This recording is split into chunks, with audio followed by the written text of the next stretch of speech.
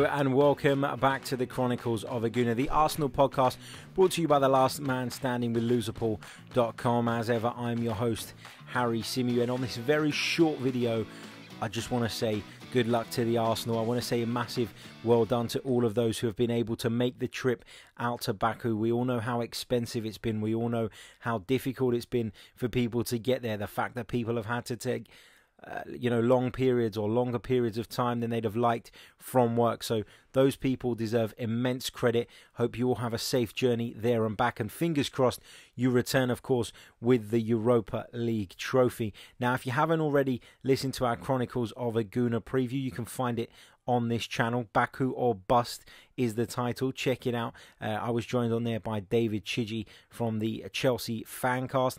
You can also check out my preferred starting lineup. That video is also available. I think it's the last upload before this one, so do check that out too. How am I feeling today? I'm feeling a bit nervous. I'm not going to lie, and the more I think about this game, the more I realise that this is not just about winning the Europa League. This is about getting us back in the Champions League, setting us back on the path to reaching the top again, where this football club belongs. It's so imperative that we win this final this evening, and we make the best of it and we push on. It will make a significant difference in our transfer budget, etc., etc. And, it's so important. For Chelsea, it's not so important. They've already qualified for the Champions League. For us, there is an added importance in this game, and for me, that should be enough to fire up this group of players and hopefully push us on to glory.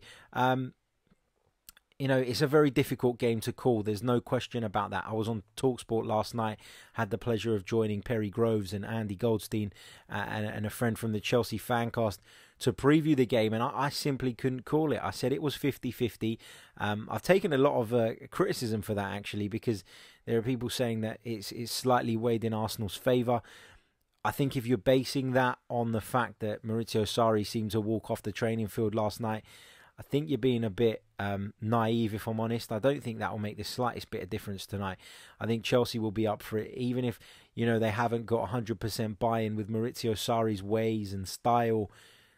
Top players want to win top trophies, and this is an opportunity for them. And you'd imagine that they could achieve that in spite of what they think about their manager. So when you look at the two sides, I think they're very evenly matched. I think that the slight positive that we have is that, of course, Unai Emery is very experienced in this competition. He's won it 3 times previously. But on the other hand, you could argue Chelsea are a slightly better side because they did pip us to a top 4 finish. So I think, as I said, it's a very level playing field tonight, and it depends who wants it and who turns up on the night.